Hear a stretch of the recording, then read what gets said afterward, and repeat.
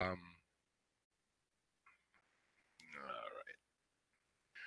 Great. Well, my name is Carl Alves. I hail from New Bedford, Massachusetts. I live in Dartmouth, Massachusetts, which is the next town over.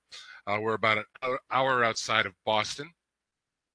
And I've been doing this work for quite some time and run into some challenges. I've run coalitions. I've started them. I've been, I'll give you a little bit of my background in terms of how I got involved with this. But I kind of want to just take a look, if you wouldn't mind putting in the chat. If you could just jot down what constituency do you mainly serve? Do you represent rural, suburban, or urban areas of constituency? I understand that you might be from a lot of different kinds of places. Very rural. Okay, suburban. Okay, urban. Great. We've got a lot of some diversity in the group here, so which is always really interesting because my background is in urban and suburban, so I'm always very interested in hearing the challenges of folks that are rural. We were doing a recent program for the DEA down in Miami, and I just an hour. We were going to drive to the other part of the state to go do some other work, and so we were down in Miami about an hour and a half out of the city. All of a sudden, came into this rural area, and now my concept of rural is okay. In Massachusetts, everything's kind of compact, so our farming area is probably maybe 30 minutes outside of our urban area. But when you get to larger states like North Carolina or Wisconsin and Florida, the farms and the rural communities go for hours and hours and hours. So my heart goes to all the folks in rural country USA, because it is tough to kind of keep it all together. And then sometimes folks that are in urban and suburban also have different perspectives. Today, we're really going to be talking about the connection between prevention, intervention, harm reduction, treatment, and recovery. I have a little bit of experience in all of those areas, and it's interesting because as a person that kind of came to this business because I was looking for help for somebody, it was interesting to kind of see the navigation and my own personal evolution as we do this work. If you could, everybody, just take a minute and just jot in the chat what part of the solution you represent. Do you mostly represent prevention, intervention, treatment, recovery?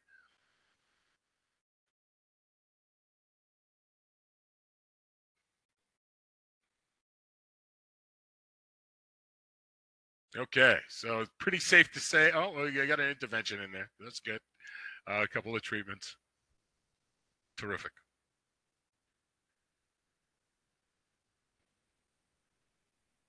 Thank you for sharing that. But this is a prevention-heavy group, which, as the name suggests, of course, that's where we're good. But it's good to hear from folks from the intervention and treatment and recovery. I don't see a ton of recovery folks in this room, but that is one of those areas that I think we as preventionists want to be aware of and connect with. And there's in SAMHSA, has those delineations, and so sometimes it's difficult because recovery is not necessarily considered primary prevention, but maybe it's tertiary prevention. But we'll talk a little bit about some of that. And it's interesting. I just saw the sidelined by funding sources, and that's unfortunately how we're all kind of in our little silos.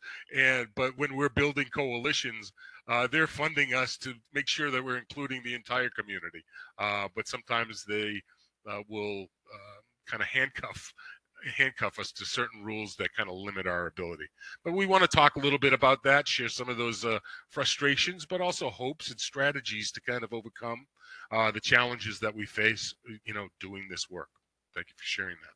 So next question, and there's not a ton of these, but just to get a feel for who's in the room, folks that have done, less than 3, 4 to 10, 11 to 20, or too long to remember. Could you just jot your length of time working in this field or doing what you've been doing? You put that in the chat, that'd be helpful. Looks like, well, 11 to 20. Looks like we're seeing a little bit of everything, Carl. Which is great. Yeah, from 6 months to 20 years.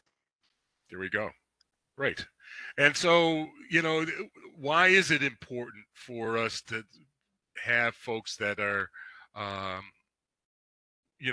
that 20-year mark? And why is it important that we have some people that are in the 4 to 10 or the 0 to 3? Anybody suggestions for that, of why that would be important?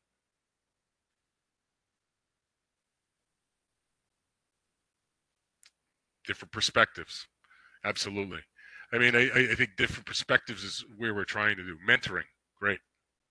Fresh blood. Yes. Experience. Know how to open to new ideas. And that's the challenge. It's been my experience, been doing this for, quite some time. It's really key and important to understand the technology changes, and to be relevant and to stay connected, and not think that Facebook is the best social media to reach young people at, those kinds of things, to remain relevant in those different perspectives. But we also want to, for some of the OGs in the room, the life experience, institutional knowledge, relationships, they can help bring up somebody that might be new to the business. And unfortunately, sometimes there is a rub between both of those. And so navigating some of those differences, and fostering a culture of inclusion is really important, and we'll talk about this. I'm sure you might have seen this graphic once or twice before, the beautiful spiff flower. We're really going to be focused on capacity building, and to me, capacity building talks about sustainability, because capacity building is not a beginning and end. It is something that is continuous and dynamic, because circumstances change, partnerships change, relationships change, and that is what, if you keep an eye on capacity building, as an important piece, you'll address the sustainability and cultural competence out of necessity, because just the 3 poles that we talked about, we're heavy on prevention. We don't have a lot in this room from treatment or recovery, and why is that? Well, people aren't thinking about that. They're on their gerbil wheel or working on their silo. But us as preventionists and coalition builders, we need to kind of draw in some of these folks so that they can begin to understand the larger picture beyond their own particular silo. And once they do, they find out, oh, well, this isn't so bad, and this is how we can work together. So today's focus is really going to be on building capacity, but with a mind's eye to assessment, because you always have to have the good data and understand what it is that you're trying to do first, before you can do it. A solid plan is obviously important, because just having ideas won't get the job done. Implementation and, of course, evaluation, that's always an important tool. We know about the 12 sectors. We want to make sure that all of those aspects are addressed within coalitions and the groups that you're working with. I don't need to reiterate that, but these are the kinds of things and the sectors that SAMHSA really wants us to have when we're building coalition, whether it's for drug-free communities or in general coalitions to do any of the work, because all of the funding sources coming from the federal government are coming in, suggesting and requiring partnerships and collaborations, and how we do that effectively will be how our project goes. What I want to talk about today specifically is, we've seen this wheel of the continuum of the work that we do, from promotion to prevention, which includes universal, selective, indicated, and then treatment, which is more focused on identification of cases and standards of care. And then recovery is the longer term, aftercare, that sort of thing. Sometimes recovery and treatment kind of get meshed together, and it's all, but it's all kind of important. And we want to talk about those little gaps that you see between the arrow points at the top of the arc there, where promotion turns into prevention, where prevention turns into treatment, and there's that gap, and we want to try to fill those little gaps. So we're talking about capacity building, and we're talking about the gaps between prevention, treatment, recovery, specifically, and what can we do to kind of foster better relations between those parts of this continuum, and understanding that resources are challenging, and funders want specific things, but we've got to make the case that all of these elements are important, and they all have a role in each other's work. And the better we can understand that, the better as a continuum we'll be able to serve the people that we're trying to serve. Fair enough? So collaboration, capacity building is what we're talking about. Why are we here? We've got a lot of different stories why we get into this field. More often than not, we've been touched by addiction, whether it be our own addiction or that of a loved one. I'm no different. My bag, and I'm not showing this picture just to show off my old mustache, but why am I here? This is a picture of my wife, my first wife. I have since remarried, and she is we had a wonderful life together. I had come to the agency back in the early 90s to get help for somebody, a friend of mine.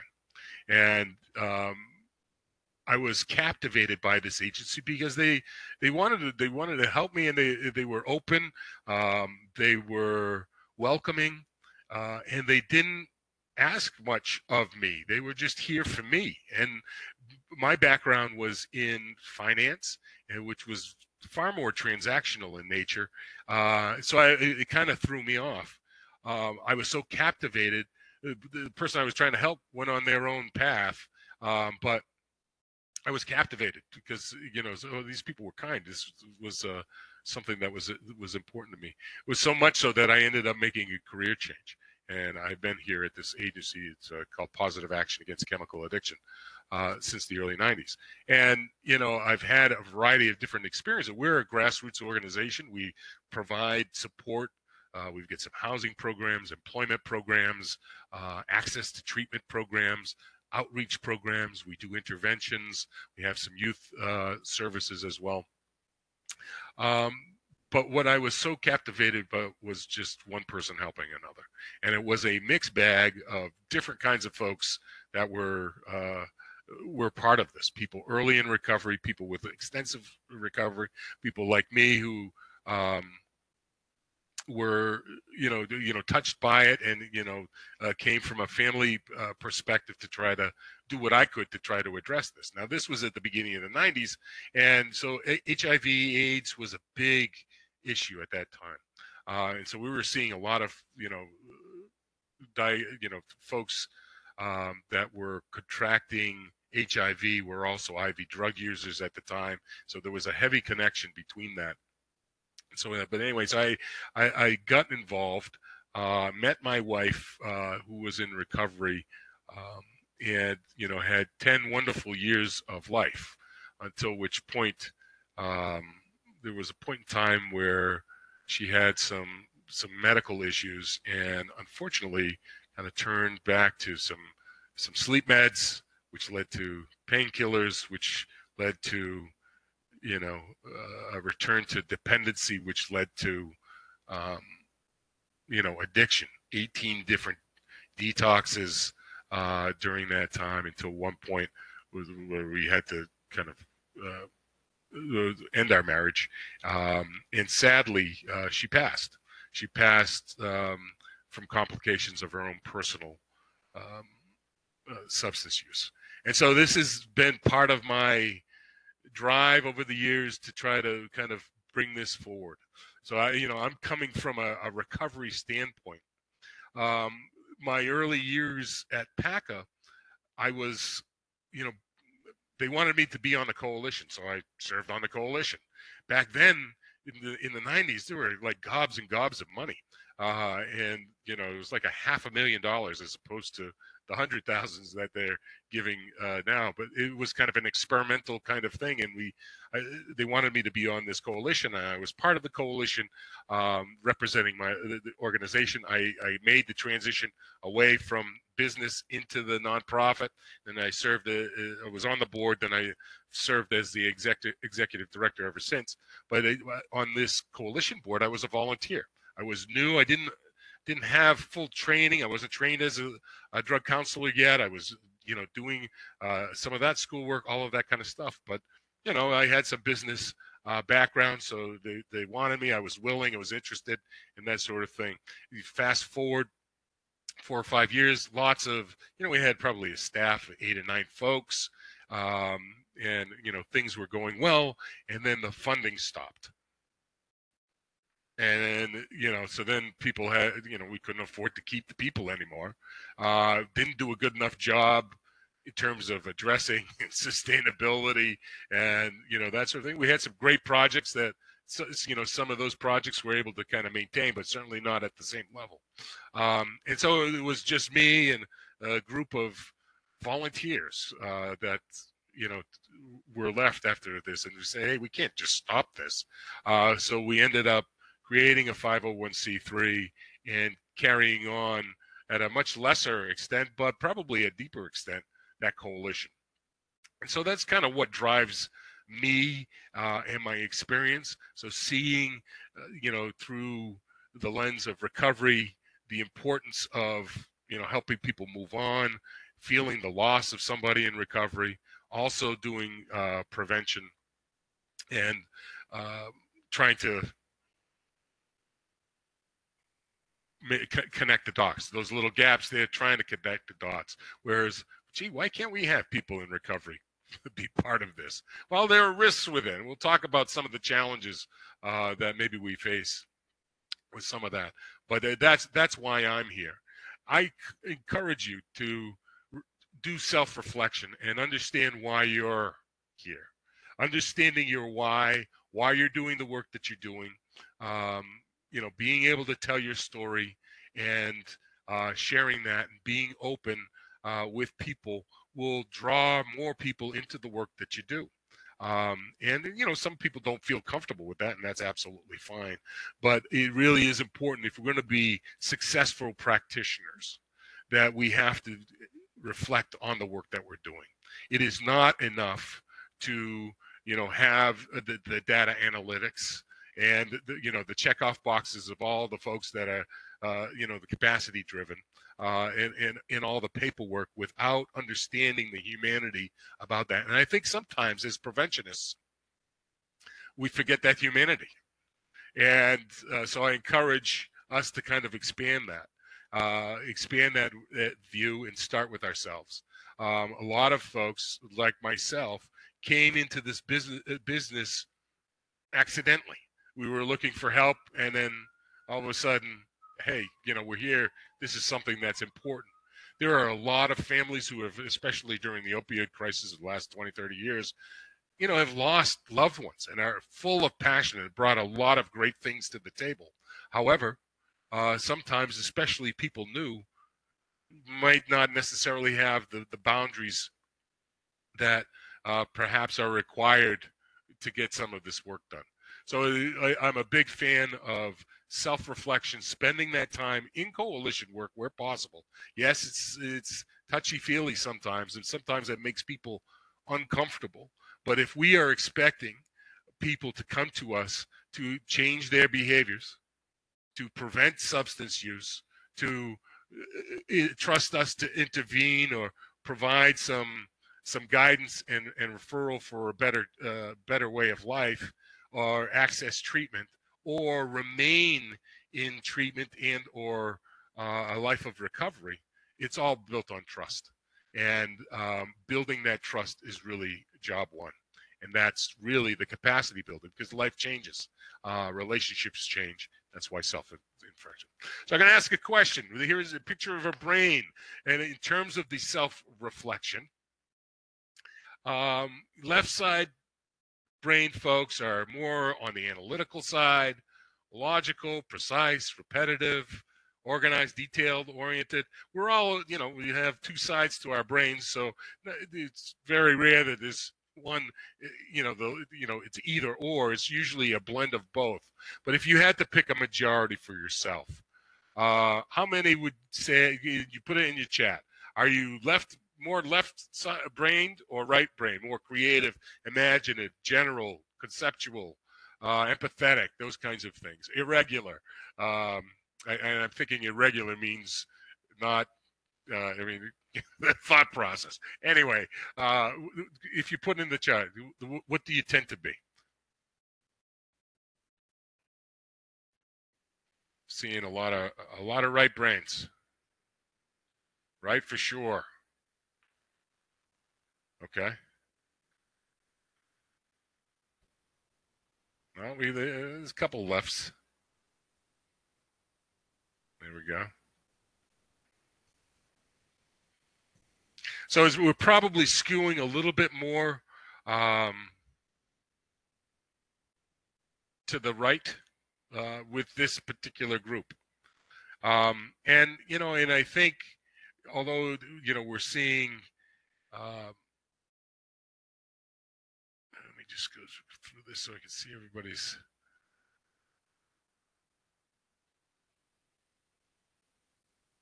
More right, yeah.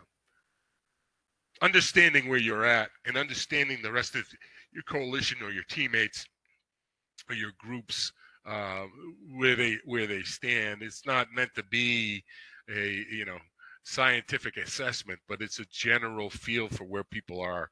That self-reflection, understanding, hey, I tend to be a little bit more, I've got both sides, and sometimes I like to be, especially when I'm under pressure, organized, detailed, that sort of thing. But my real comfort zone and where I feel the best about myself is when I'm feeling creative, imaginative, those kinds of things. So yes, you have to be on both sides, but it's important. And as you do your work, you develop your work plans, as you build your capacity, you want to keep an eye out so that you've got a nice blend of left and right brain folks and activities and structure and procedure and policy that kind of meets the needs of those kinds of folks. So if we look at the 5 general personality traits: openness, conscientiousness, extroversion, agreeableness, and neuroticism. Those are the 5 general. And again, just like left, right brain, nobody's all one or the other. It's usually somewhere in the middle. But again, as you're building your teams, you want to, have a blend of different types of folks that are open. But if I don't know if anybody of you have been part of a group where everybody in the group is open, does much get done? No, because people are thinking, 80 million different ideas, and and it's great. It might feel fun to have lively conversations. However, a group of all open people might sound good, but it's not as effective, and it's probably not going to serve your community as well. Conscientiousness. I've also been grouped where there's a majority of people that are highly conscientious, and they tend to be evaluators. No offense to evaluators out there. I love you. I've learned to love you over time. But sometimes people that are living by the letter of the law, that are checking boxes, lose some of the openness, folks, and people don't want to pay attention. But without the conscientious people, you're not going to get repeated funding. So there is an essential role for the conscientious folks that are working towards specific goals within the lines, within the parameters and policies. Extroversion, we know our extroverts in our group having a good time. People love them. It's all fun and games. However, if it's a group of all extroverts, well, fighting for attention, getting things done, trying to focus can be difficult. But that extrovert that can draw people to the table, that can cover and help with difficult conversations, can be one of the best assets that you have in your group. And then agreeableness. A lot of us are there. We want to help people. We want to agree and try to be peacemakers, no conflict. And the challenge with that is that if everybody's thinking the same way and everybody's agreeing with that, and maybe you have some groups where everybody, is like-minded the same way, the same perspective, and is in agreement all the time, that's not necessarily great either. You don't want to be on the opposite where everybody's disagreeable, but having that balance is important. So again, something in terms of looking at some of these personality traits, start with your own, and then really kind of map out within your group. And then neuroticism. Now, certainly the folks that believe that the sky is falling 100% of the time can be tiring. It can be difficult. If it's tiring for us, you can only imagine what it is for them. However, the folks that are kind of glass half empty folks are really great to have on your team as well, because they can be a check and balance to the open person that thinks everything's great and we should do everything. So again, this is all about balance and that. So something to think about in terms of the makeup of your organizations, of what you're trying to do, and keep that in mind, because everything that irritates us about others can lead us to an understanding of ourselves. And quite frankly, all of this work with addiction, behavioral health, is about understanding what irritates us, understanding our self-awareness, so that we can improve and make change where we can, to make life better for ourselves as well as for those that we serve, because it really is that's at the crux of what we're trying to work. So capacity building. So that's my preface for something that each one of you, as your members leading or guiding a coalition, really start with yourself, and then I'll make it easier for you to kind of understand your own strengths and weaknesses, so that because no one person is everything to everyone. So, any questions at this point? Okay. All right. So we'll just keep moving along. What is capacity? Types of levels of resources available to maintain, and I'm using opioid, but it's any prevention system. Again, what are some of the big capacity issues that you face in your work? Can you put that in the chat for me? Or you can unmute and speak up if you'd like to.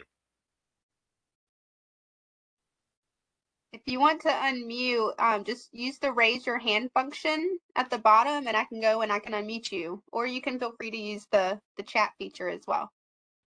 Both. I was told that some of you might like to talk. Some people prefer the chat. Either one's fine. I do like to hear voices and perspectives.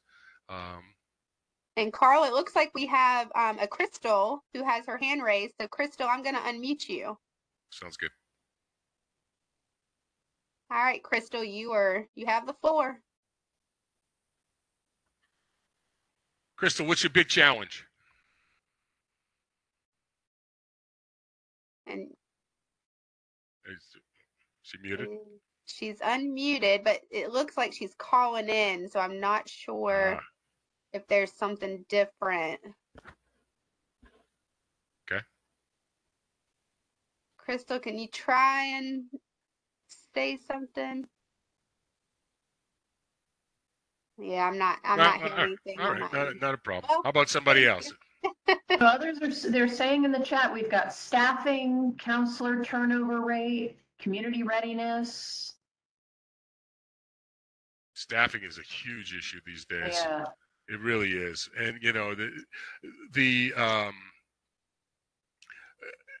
but there are opportunities out there, you know, and I think again, there are a lot of people that are um, don't know that they're preventionists or recovery specialists uh, or treatment advocates uh, that they know yet. And I think a lot of times what we as coalitions, um, you know, we're so focused on our work plan that we forget building infrastructure. And that infrastructure are the lives that we're touching, you know, indirectly through the work that we do and people. Um, you know, one of my big things that I try to do in my community is bring people together in coalitions and task forces on specific or related issues. One of the things, because there's so many competing interests, because the way the funding structures work for a lot of this work is that we're competing against one another for grant funding, for um, personnel.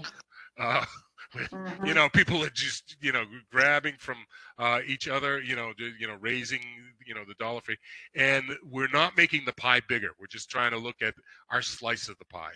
And so wherever possible, and I'm kind of in a unique position because we are a small organization, but we connect to so many of them that I've had some good success bringing people together to kind of talk about ideas on building capacity. So I established this one group that was called the Mental Health Providers Network. And there were we talked about what is it that we can all work on together. That, you know, it's not necessarily about a program per se, but we're all struggling with workforce development and we're all struggling with self-care. And those were two big um, areas that, you know, it was good for us to kind of come together. Do you have those kinds of things? You know, how do you come together and do self-care in your community? Anybody have any thoughts on that? Anything that they're proud of that they'd like to share?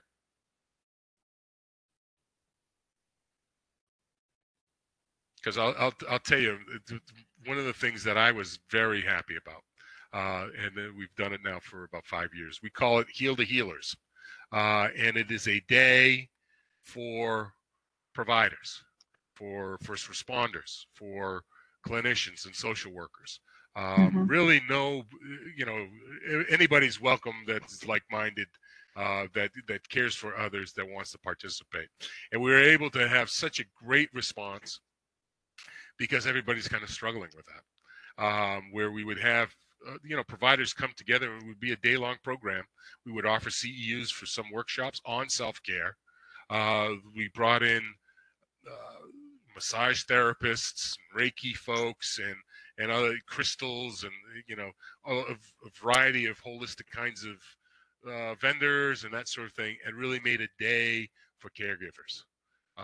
And it's been something that people look forward to, and it's a nice reminder that we need to fill our cup. Now, we have in my community probably 10 or 15 different providers that participate directly. They send their staff, and that, as well as first responders, because sometimes the first responders and the social workers don't necessarily interface other than perhaps a referral or two, or that kind of stuff. This was an opportunity for us to do some really capacity building, and it was something that we offered. Now, I wouldn't say that it's necessarily drug prevention. However, it is about bringing community. It's about building relationship.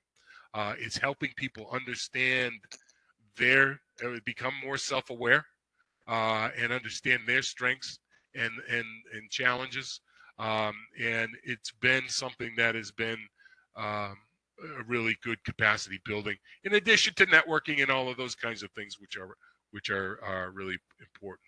What is your coalition? What are you doing as, the groups that you're involved in to make your community at large better, as opposed to Yeah. just specifically a program? Was there a question, comment? Well, Diana agreed with you that counselors need counseling too. Yes. And Tarasha talks about bringing youth serving agencies together, and one of their goals is self-care. And the first event is yoga and meditation. Which is fantastic. That's great. Mhm. That's great. And I mean, and that is the kind of thing. I mean, back in my early prevention days, one of our biggest strengths, and we've kind of gotten away from it a little bit. I don't know why. Maybe because the world has changed, but we had so many peer leadership groups. I mean, it was like peer. I mean, that was like the thing. We had tons of them everywhere, and we would bring these young people to conferences and really build our workforce of the future by connecting, training these young people into, to become more self-aware, to understand the resources, to be more peer leaders for their friends and families. And that was very strong. Unfortunately, it's dissipated a little bit because it takes a lot of work. There's not tons of funding for this, but that was one of those things that came out of drug-free communities that I know for our community, I'd love to see more of that, where there was a youth group connected to all of the different projects. And I think we've, as a society, kind of shifted into a treatment-focused society, and it's become much more transactional. And unfortunately, I think one of the unintended consequences is we've created more of a dependency on treatment. And there are better options now. There's better treatment availability, and we know more. We know how to address things better. But I think, especially with the onset of, the phones and that sort of thing, I think we've lost some of that relational support, and that's, we're even seeing it in recovery communities. People were really craving to get back together in person for, after the pandemic in recovery communities for 12-step meetings and mutual aid kinds of meetings and other kinds of supports. And it's been great, but people want things done for them. They're not taking the ball and running. So in terms of building capacity, creating a culture of service, of camaraderie, of interagency collaboration, this is the future. Nobody has enough money to do all of it. We are required to put down our work plans and have our SMART goals and those kinds of things. I challenge all of you to kind of include capacity building in that work, because that is what's truly going to be sustainable, and that is what truly makes a difference. It's the ongoing relationship and community, that we build.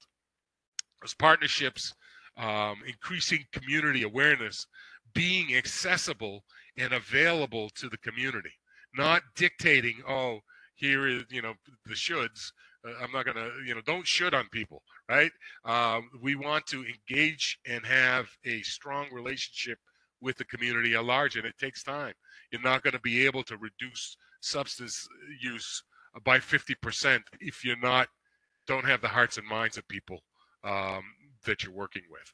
And so those strengthening coalitions and capacity and humanizing this work, understanding that not everybody has time to make an evening meeting, or can't make a daytime meeting, or might have childcare issues, or might have language issues, or might have other barriers that, they'd be interested in participating. So the more savvy we can be with, telecommunication, with ongoing communication, with a really strong communication strategy, the more effective we can be. But, sending flyers, sending emails, all important stuff. But if that is your communication strategy, you're missing the boat. It's got to be deeper than that. And we've got to return to more interaction and more deeper context and setting expectations, realistic expectations. One of the big things that treatment folks struggle with is unrealistic expectations of the people that are sending referrals to get help. The mom that comes and calls me and says, I need you to help my daughter get into a treatment plan, a treatment program. And and I'll say, I'm happy to help, but my first question to the mom is, what are you doing for for yourself right now? How are you helping? There is a disconnect because I think people don't understand the availability of treatment, what treatment is, what recovery is, and that's what we need to do. And especially prevention is the tip of the sword. We have the opportunity to kind of, spend that dollar in prevention to save 7 or more in treatment. And so we need to become marketing experts. We need to be community experts. But being experts means mobilizing the people that are the centers of influence in the neighborhoods. It's not just because everybody knows our name or might know our logo or, we've got this fantastic website. It's how are we connecting and mobilizing those resources?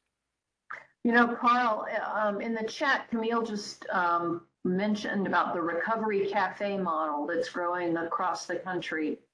And it just sounds amazing with the center and community accountability, creativity, opportunity, and love being a huge shift in the right direction for the recovery community. Amen to that. Amen to that. Oh, great. There's a link there too. I hesitate of clicking on the link because I don't want to, do that. But, again, I'm with you, Astrid, on this. We oftentimes want to create a recovery community when we really should be looking at creating a community of recovery. Everybody's recovering from something. And we've done some really great work to reduce stigma. But it is difficult for a recovery community to kind of attend a fundraiser for, a cause, because it's usually involves, wine tasting or open bar or something to that effect. And, those are some of the challenges. What are have you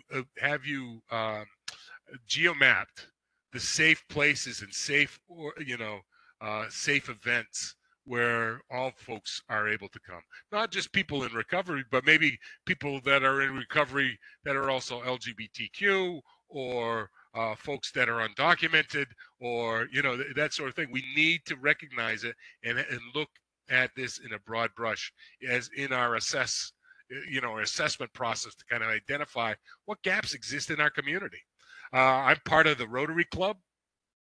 And it's interesting to hear.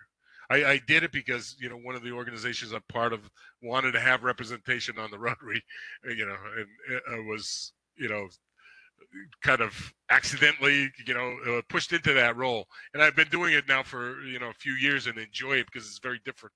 And I like it because it gives me a perspective. People that really don't have, they have some ideas about addiction and homelessness and the whole housing scarcity issue and food insecurity and that sort of thing. But so many people are so insulated from the realities that many folks are feeling.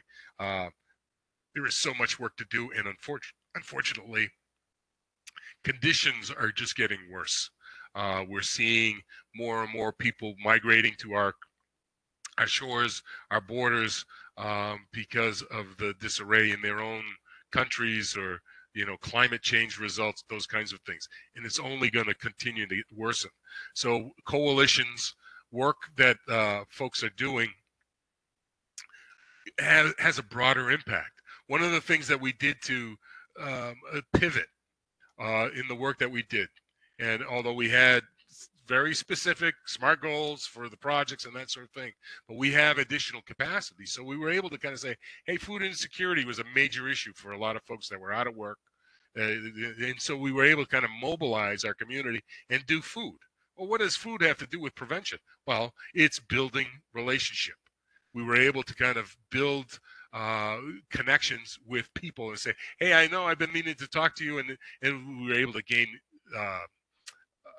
volunteers. We were able to kind of gain new pathways for communication and that. But again, it requires to kind of stretch out, because people aren't necessarily coming to prevention organizations saying, we want to help you. Most of the time, it might be, a the treatment focused person, or somebody that just lost somebody to an overdose or suicide or something to that effect, that wants to do something to kind of, in remembrance of the person that they lost. And it's very transactional, and it's very focused on, their own um, self-care, and that's part of it, and you want to support that. However, that's not how you build a sustainable process. And so we're faced with a lot of that. So again, we need to focus capacity building that will be most effective in terms of the goals, community goals. Look outside of just your goals and see what others need. Part of the reason why we've been able to survive is because we're focused on helping others solve their problems. We recognize that substance use disorder, mental health, behavioral health related conditions impact all society in all different sectors. And so it's important for us to be in those sectors. It's a stretch sometimes, it's difficult, but it's important to have those relationships, because those relationships, as we build, is the capacity that we're talking about, because it's really about who you know and who you can pick up the phone to and who is willing to listen to you.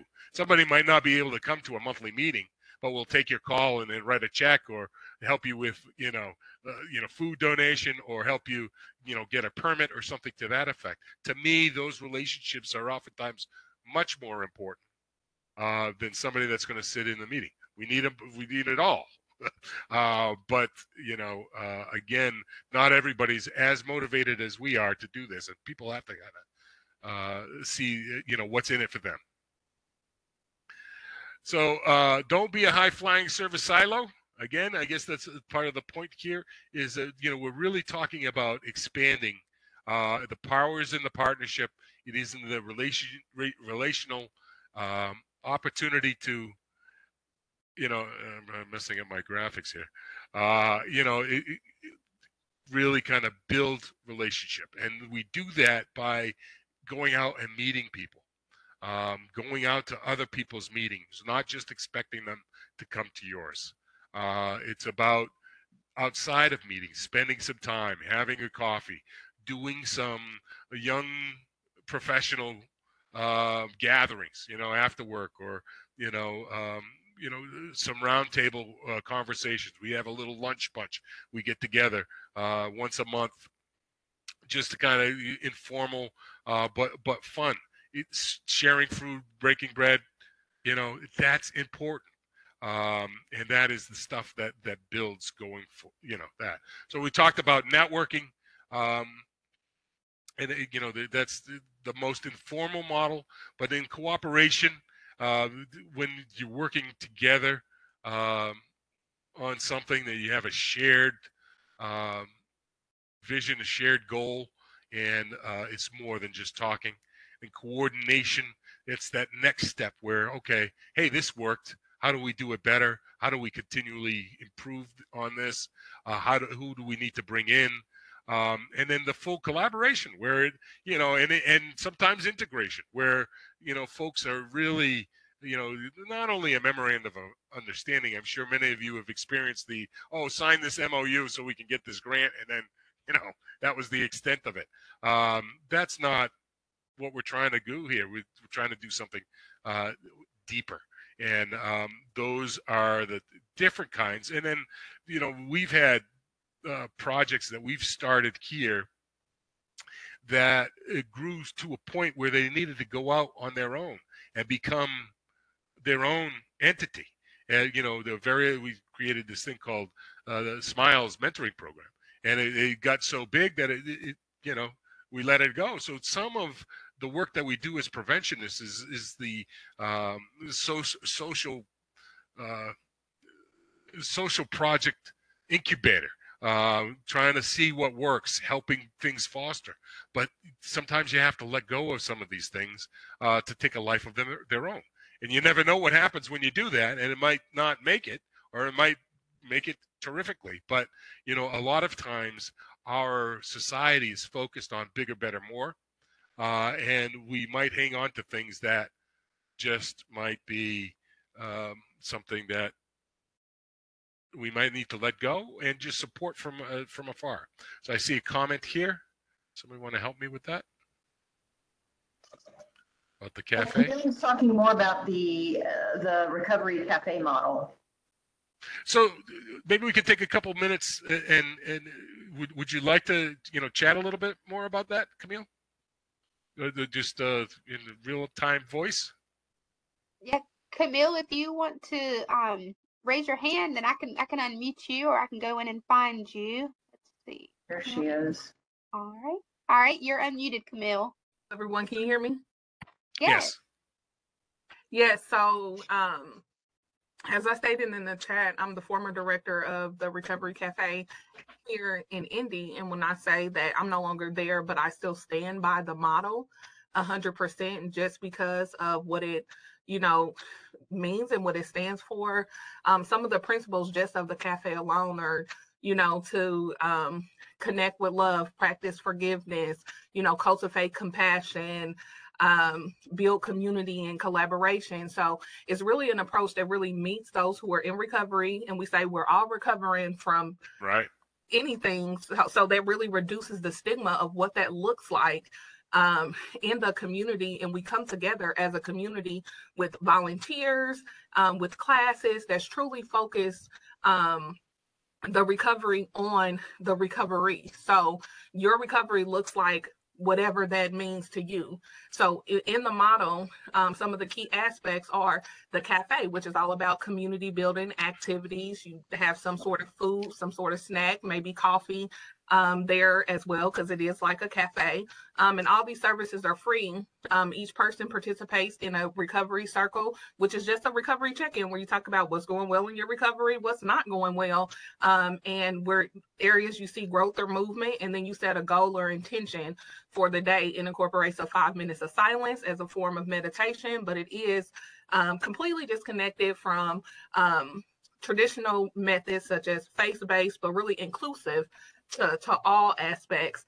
And then they have sober social events and also School for Recovery, which are classes that you partner with the community, but also members who are in recovery use the peer approach, of course, to teach classes. So that can be classes on, you know, overcoming trauma or tools for mental health, or it can be cooking classes, or, you know, just whatever the community. Pro-social stuff, right? Yeah, exactly, whatever the community sees as a need.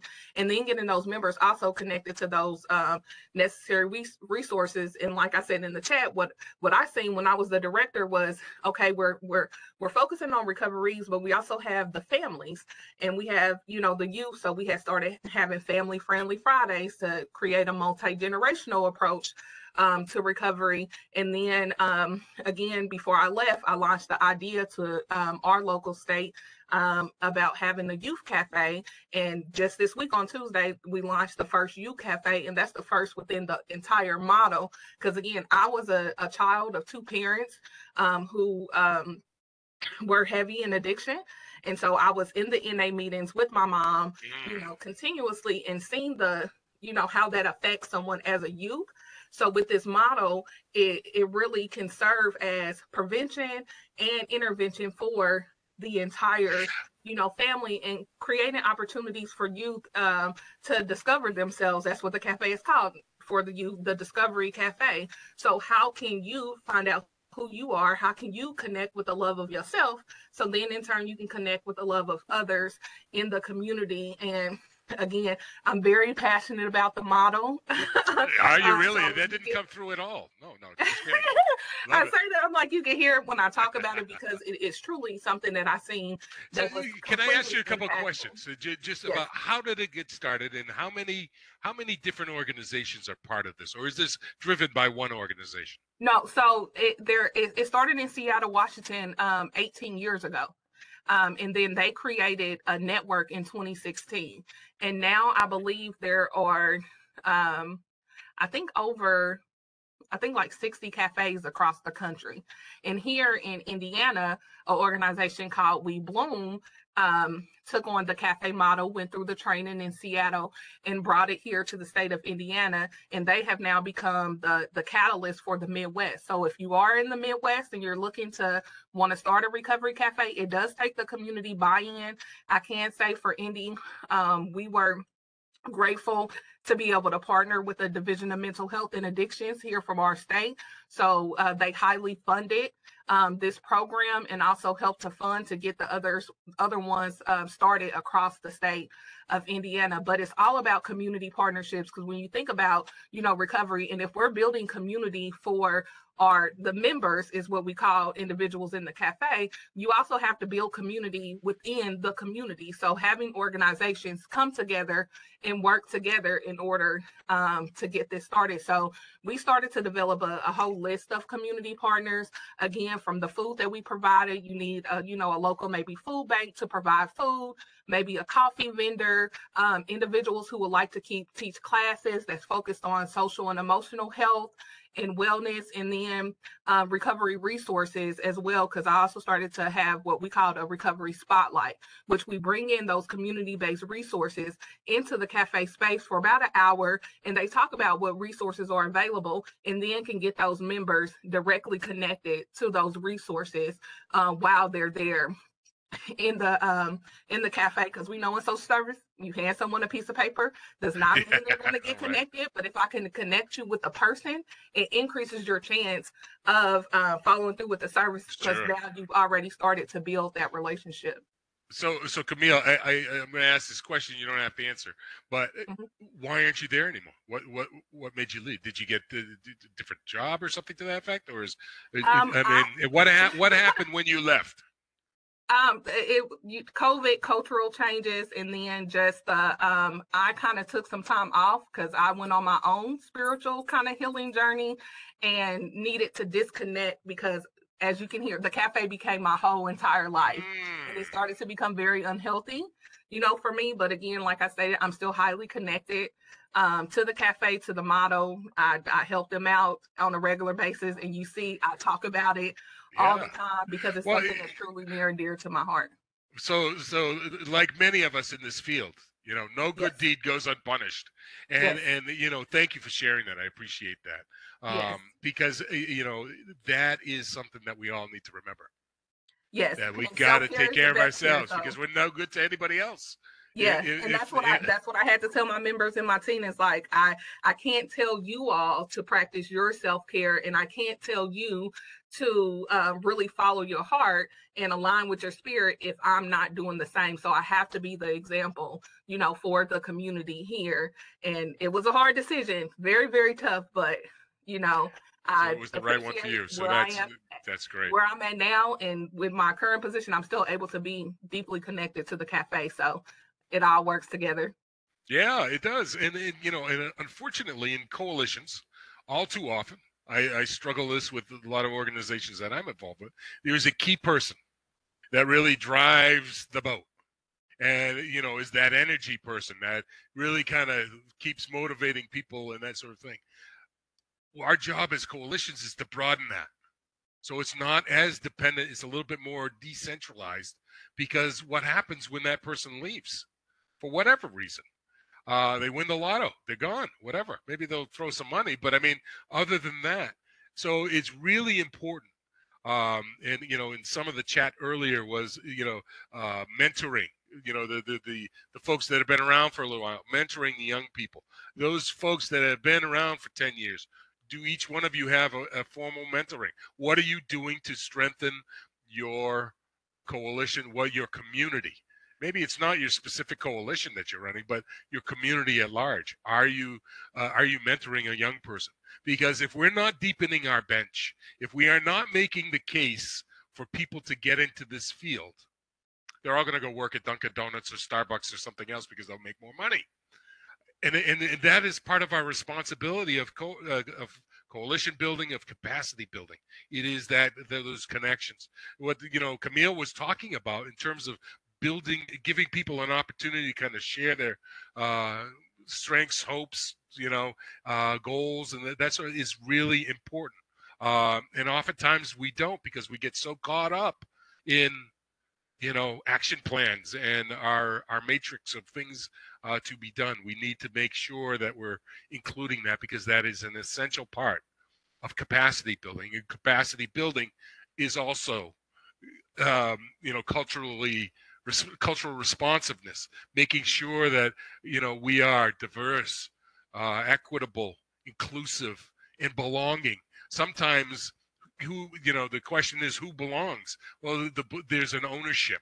Sometimes people take that ownership to an nth degree, and it becomes theirs, and you want that ownership, but not at the sake of losing this is mine, and there's no opportunity for others. So some of this stuff is about building it and letting it go.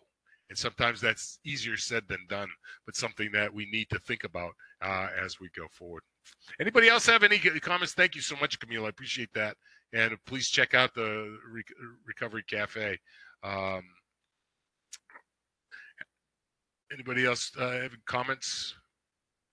Anybody monitoring the chat? I don't want to miss people. I'm kind of multitasking. No, they're giving lots of kudos to her for sharing that, her story, and they're inspired by what she shared. Amen. Amen. Yes, indeed. Very supportive community. Very good. That's great. That's great. And because sometimes prevention can be a very lonely place, where, we talked about unrealistic expectations before. And sometimes, we put those on ourselves, or sometimes our community expects unrealistic expectations for that. But we move forward.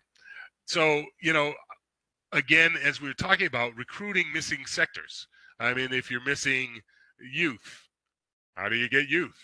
Reaching out to them, inviting them to one of your meetings is sure that can work if you get the right environment. But sometimes it's better for you to go to them, where they're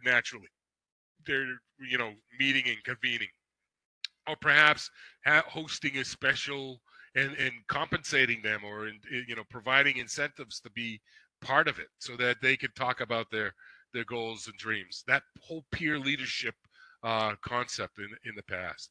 Or perhaps if you haven't done an assessment of your community, what aspects of your community are missing these days from your coalition. I work with a number of communities, especially in Rotary, some affluent communities that say they don't have any diversity. And once you start peeling back that onion, maybe the diversity is far more than just the color of a person's skin, correct? It's thoughts, it's, all different aspects, religion, backgrounds, abilities, all that sort of thing. Having that conversation could be uncomfortable sometimes in different situations, but oftentimes getting through that uncomfortability so that it becomes more commonplace to kind of talk about maybe our differences, maybe our barriers, or ways that we can lift one another up. It's the not talking about these kinds of things, or not exploring different communities in our community, within our community, that's where it's kind of benign neglect. We recognize XYZ community within our community is underrepresented, but we can never get people to come to the meeting, or we can never, we don't have a good contact. That is very common. What are you doing to kind of build those bridges? Are you part of your Chamber of Commerce? Are you part of your Rotary Club? Are you part of the NAACP? Are you part of faith groups? Whatever the case might be, you've got to go to them. And that's got to be part of your capacity building activity. And the better you can talk about your mission, the better you can, more inclusive your mission and your elevator speech is, the more likely people will listen. once they listen, and if you can find your champions within that community, then encourage that champion to to work with you, because unfortunately substance use, mental health, behavioral health issues transcend all communities. Everybody's facing it. Some might feel like it impacts one disproportionately over another, but for a mother to lose their child, doesn't matter if there's 10,000, is that one that's really the most impact. And and unfortunately that's happening way too often in so many degrees. And so we need to kind of come together and be better collaborators as we go forward.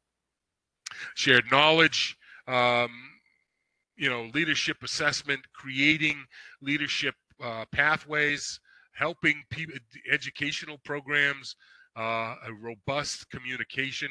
Again, listservs are great, and the electronic notifications are great, and that needs to be one part, but there are multiple channels. Are you going to different groups and speaking to them? Do you set goals to that regard so that you can be successful with it? These are the kinds of things that you need to be thinking about as leaders of coalitions. So want to kind of if you could jot down, and this is for your own benefit, but identify for your work, whether you're the leader of a coalition or leader of an agency or leader of or a participant in a group, where do you want to focus your biggest attention? You need to identify that. You need to spend some time thinking about it quietly with colleagues, and very intentionally thinking about these different sectors. I wanted, these are the 12 areas that, we all work on when we're part of these drug-free community coalitions. However, what I want you to think about and jot down on your own work, if you're a preventionist, are there other preventionists in your community that you don't have a connection with? Why? And is there a way to kind of have a coffee and build a bridge? Harm reduction. Do we have many? I saw one or two harm reduction intervention kinds of folks. That's oftentimes prevention and harm reduction. Although they're both trying to prevent something or prevent death anyway, sometimes there are disconnects. Anybody in the harm reduction field that would feel like they would like to get more support from one of the other parts of the continuum? Anybody want to chime in on that? Yeah, I would love to hear about that. Again, you can just raise your hand and Taylor will unmute you if you'd like to come off and mute, or if you want to put something in the chat about that. Could you ask that question again or pose that thought again, Carl? Sure. Oh, and Carl, I'm sorry, we're at the 15-minute mark, by the way.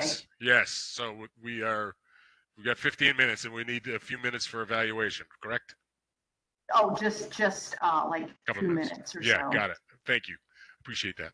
Harm reductionists out there, folks that are doing street work, folks that are doing, helping people doing that hands-on stuff. What can the community do? What do you wish you had more support for? Somebody want to kind of throw something in the chat?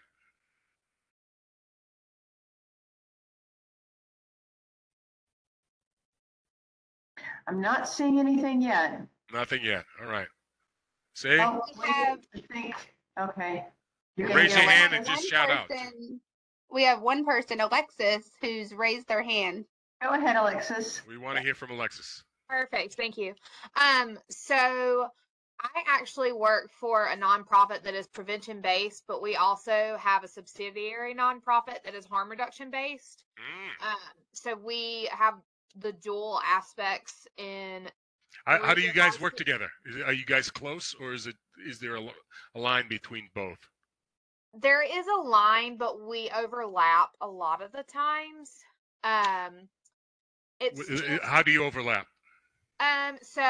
We will show up at the same events and like community outreach and things like that.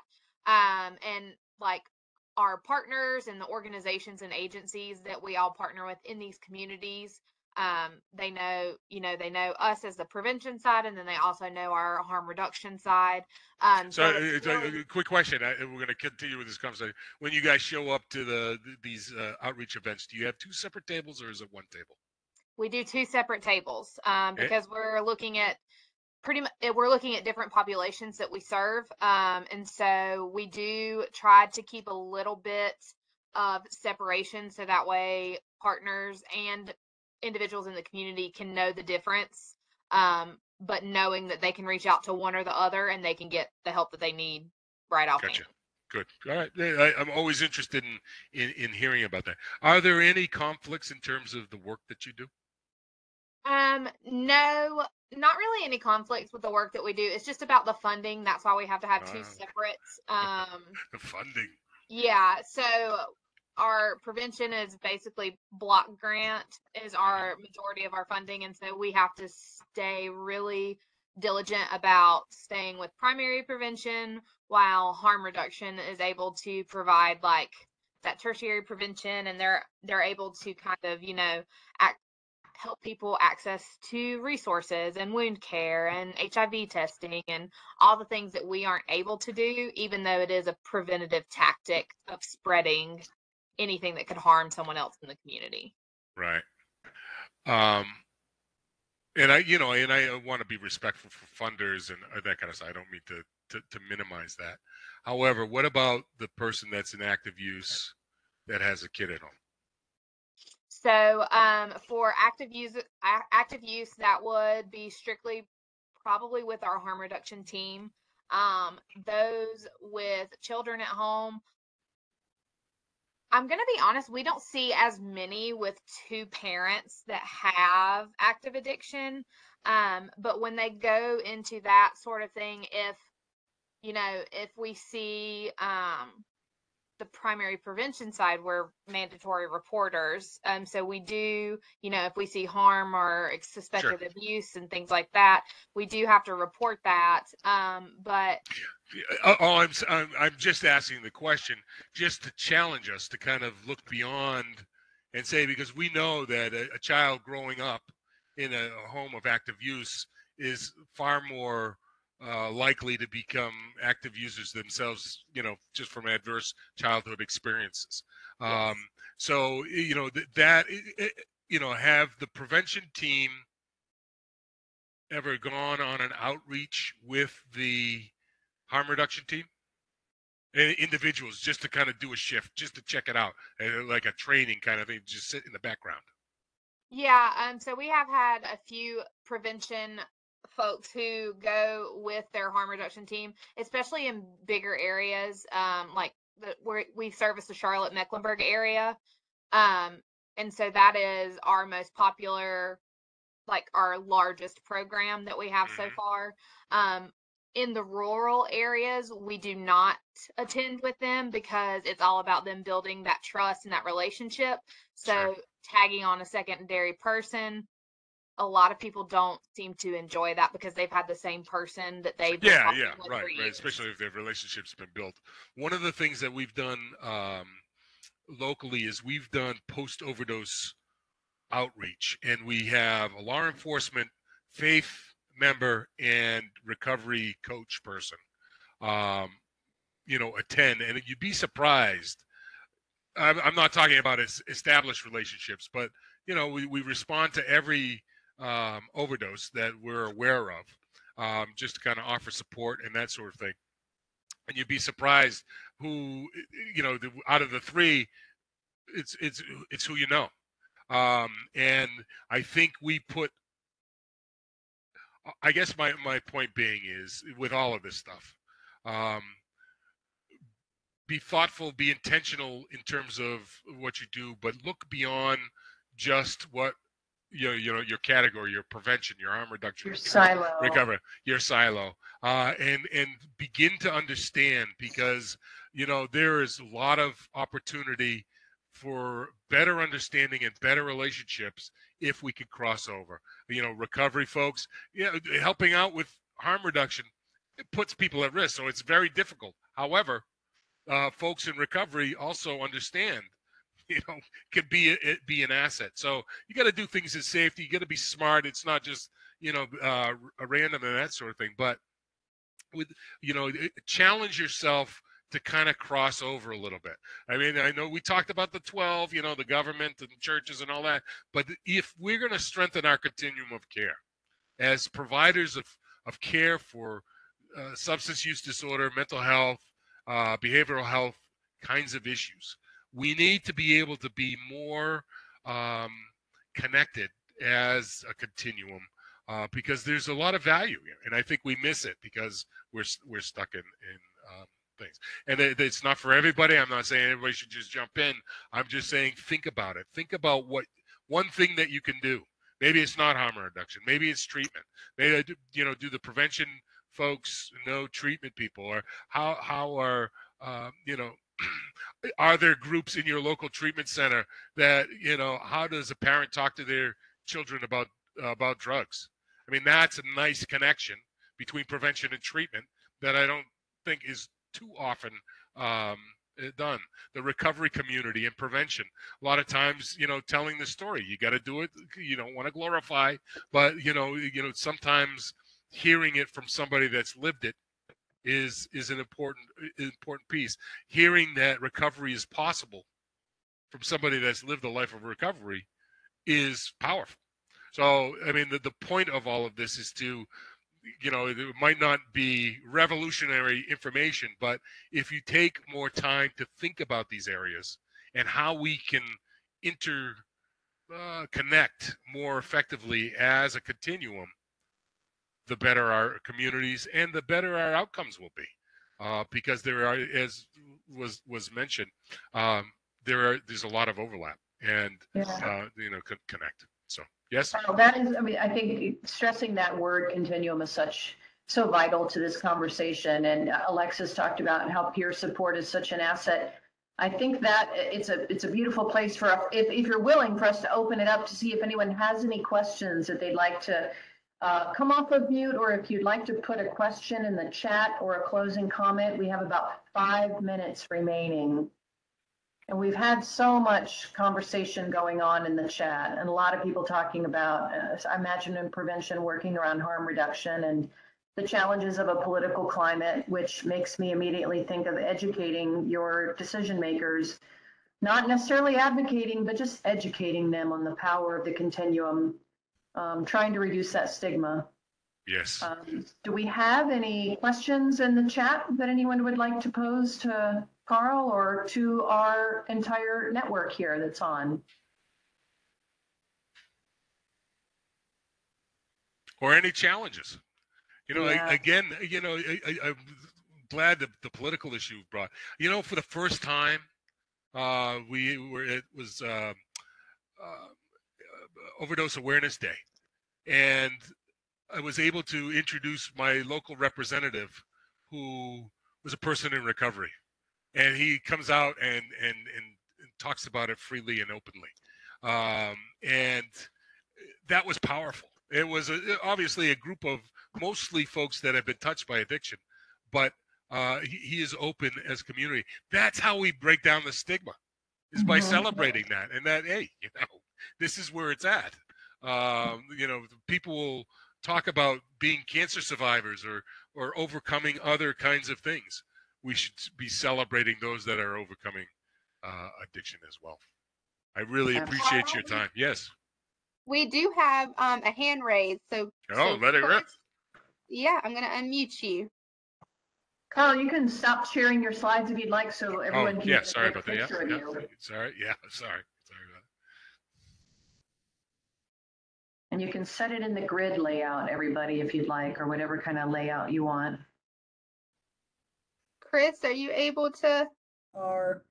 Because of the political climate, we're limited on what we can say. I can't talk about needle exchanges. I can only talk about harm reduction. And there are certain key phrases that we cannot engage in. And so that political climate is really, it makes it a real challenge to build these coalitions and to make the changes you want to see happen because you're being hampered by really high level constraints. I agree. I absolutely agree. But that's the landscape. So yes, you're right. We have the same kind of problem. We don't have needle exchange in our city, but we have them in all of the surrounding towns. So somebody can't, replace their, their needles in the city, but they can go over to the next town and do it. I mean, there are workarounds. It's unfortunate, and safe injection sites. That was one of the things that people really kind of on talk radio really blew up. Oh, we're gonna have all these people shooting up and all that kind of stuff. Well, I hate to tell you, they're already doing it. But it's how do we make it safer? How do we it's happening throughout the entire community, and that. So I mean, your point is well taken. But hey, there's an election coming up on the 8th. It's important that communication strategy is to celebrate the stuff that's working well. And continue to talk about facts, continue to have the conversation, not, just to be heard, but also to be understood, because that will require a relationship. How about we're the champions in your community who have been touched by addiction? How do you work with them so that they have the courage and wherewithal to kind of make those kinds of comments? There's lots of things that can be done. It might not be as easy as just being able to, open up a program.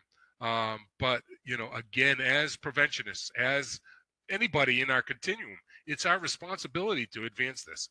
And so, here's some of the things. Thank you for that, Bill. I appreciate it. Anybody else?